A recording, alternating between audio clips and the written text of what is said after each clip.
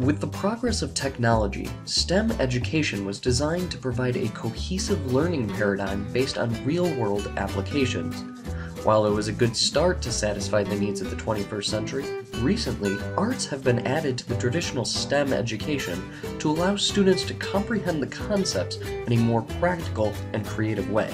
Our team at Michigan Technological University and the Great Explorations After School program of the BHK schools in Michigan's Baraga, Houghton, and Keweenaw counties put the STEAM education concept in practice with a project combining both robotics and theater.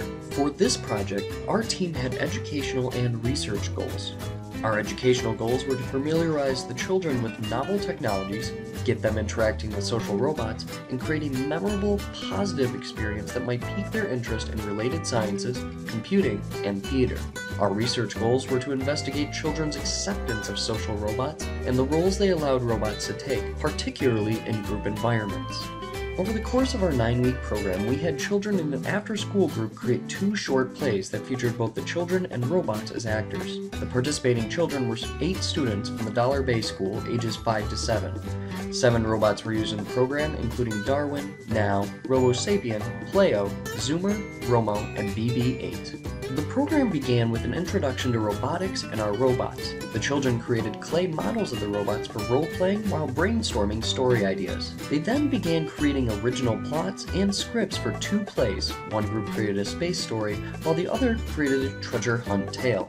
The following week, the groups role-played their scripts and refined the stories. Using crafting supplies, we created props and scenery for the plays. While the robot parts had been assigned during the script writing process, the children's parts were assigned after the scripts had been finalized. We rehearsed lines and practiced on stage. At the end of the program, the children performed the plays for their families while the researchers controlled the robots from behind the curtains. Our results showed that our program facilitated communication, teamwork, and showed that 4 out of 6 students reported that they had made new friends. In both the pre- and post-questionnaires, children expressed interest in robotics, with the Now and Zoomer robots being the favorites. The 2 resulting plays had different styles.